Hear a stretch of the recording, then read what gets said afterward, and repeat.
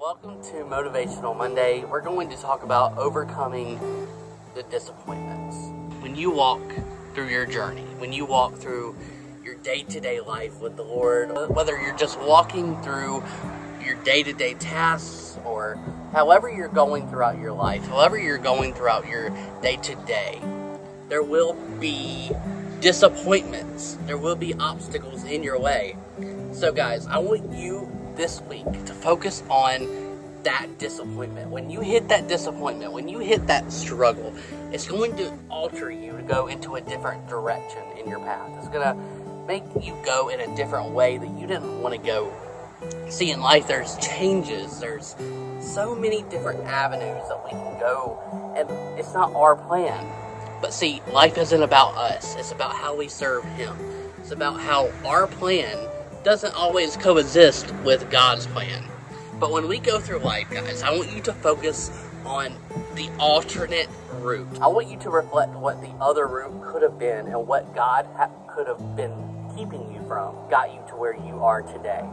See, guys, when you go throughout life, we don't know everything. We don't know what that disappointment kept us from.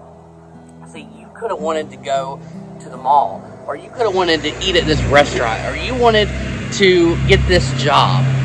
But the Lord could have protected you from getting in that wreck on the way to the mall, or getting injured at that other job.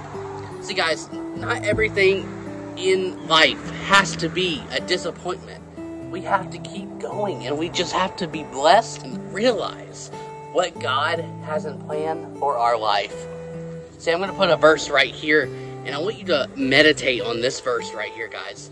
Not everything is about us.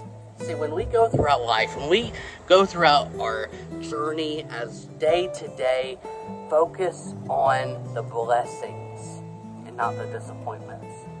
We will have disappointments. We will have things where we run into that we don't like. But those disappointments turn into blessings. That caterpillar turns into a butterfly. So guys, I want you to focus on the blessings in your life right now and not the disappointments that were before. Guys, I love you so much. Thank you so much for watching this video, and I will see you in the next one.